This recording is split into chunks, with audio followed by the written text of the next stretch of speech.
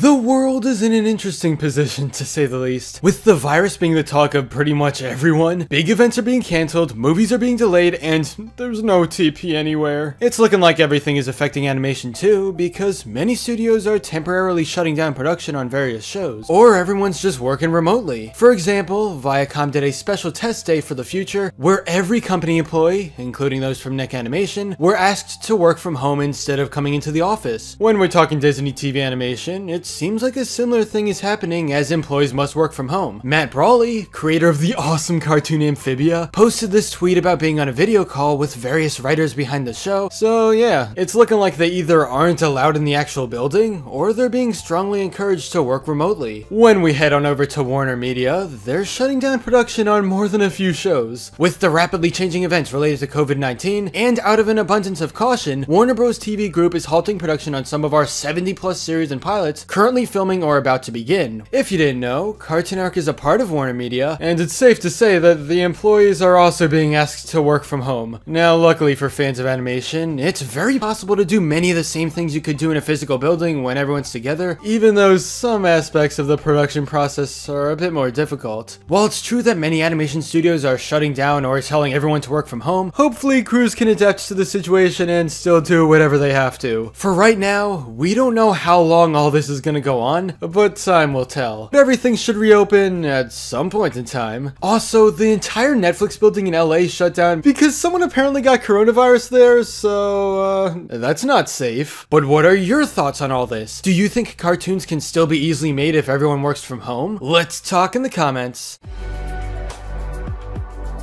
But anyway, that's all for this video. Subscribe for more awesome cartoon videos. Give a thumbs up and comment below, let me know what you think. Thanks for watching, and I'll see you guys next time.